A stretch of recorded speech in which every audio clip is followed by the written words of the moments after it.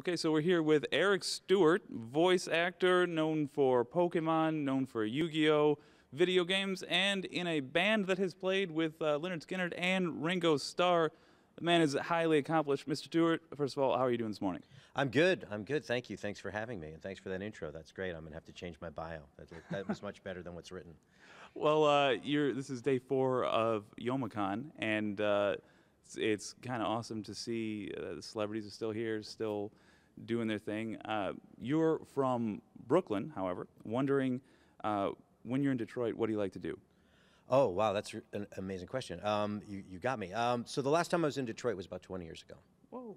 So when I arrived here and saw what you guys have done with the city, I was blown away. It's just really nice to see. I mean, this is impressive.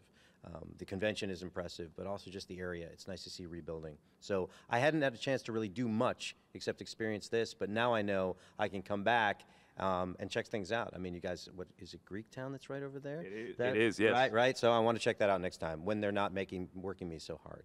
Yeah, no, pretty tight schedule. Out of curiosity, what is the question you get asked most about your voice acting career?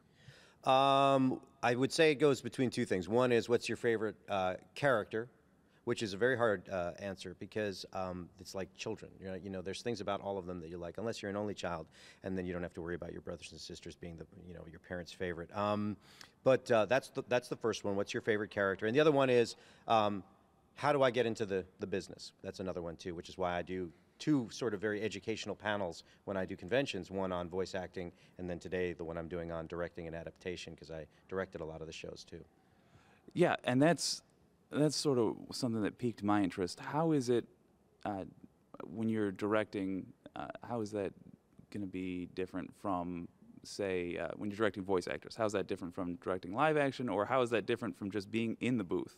Right, so voice acting, it's all theater of the mind, it's, especially with like radio and things like that. We can play anything we can sound like, not what we look like. So I'm limited to what you would cast me in as in a play or on camera.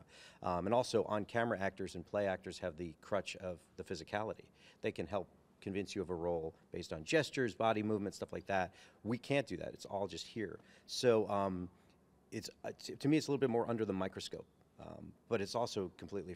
There's freedom because you close your eyes, and I've played women, I've played different accents, things like that. So it's a lot of fun, and I can dress like this, and it doesn't matter. So when you're getting ready to do such range, how do you warm up? So I'm going to get in trouble for this because there's definitely voice actors who I do my exercises and this and that. I like to gargle in the shower with the hot water. That's my thing. And then drink my black coffee. Of course, caffeine's not the greatest thing in the world for voice acting, but still, just no milk. Dairy's bad. And then, of course, late at night, I might have a nightcap, if I have to sing a vocal or something like that. But not. I don't do my singing drunk. Just little steps. Yes. So, who's been the most taxing character you've played? Like Brock, Kaiba? Taxing. I played a very weird character on a show called Dinosaur King, where I was Dr. Z, where I had to scream in a high-pitched voice for a long time in every episode. That was a bad casting choice, or at least voice choice on my behalf. Yeah. Who of all of your characters is your favorite to do an impression of for your fans when they ask? Well, see, Kaiba is very close to my own voice, so that's just too easy. I do like to do James for them because they're surprised that I was both Brock and James on the show, and of course James is just so funny with his woo laughing and stuff like that. So that usually is the one that's the most fun. Mr. Stewart, thank you so much for joining us today. It has been wonderful. Yeah, thank you. I appreciate it. And yeah, so it's Local 4, right? It's Local 4. Okay. Look at that plug. You're watching Local 4. This is James from Pokemon, and woo, we're blasting off again!